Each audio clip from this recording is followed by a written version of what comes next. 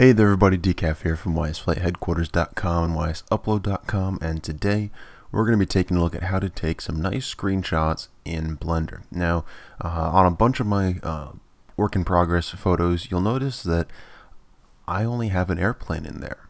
There's no grid, there's nothing in the way. And today I'm going to show you how to do that. So it's actually very, very simple in Blender to do this. Really, only a couple things you're going to want to try to do. First of all, let's get the 3D cursor out of the way. We're going to just click way off to the side there so it's not in the way at all.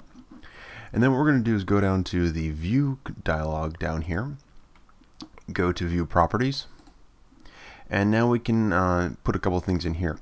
We're not going to want to have all object centers, going to have that deselected. We're going to get rid of the grid floor, and we're going to get rid of the X and Y axes. Now you have to be careful, like I just accidentally clicked through the background of the view property window, so I gotta zoom back out and click off to the side. So this is really straightforward and simple. Okay, great, we have no background, but what if we wanted to take a look like this? Well, now the background grid just came up.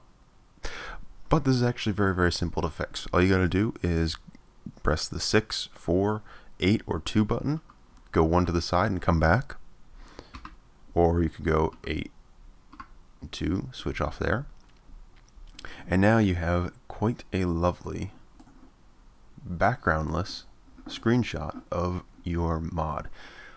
So pretty straightforward and simple. If you got any questions about this, go ahead and throw me a comment down below. I'll be happy to answer any questions that you have. Until next time, have fun with this.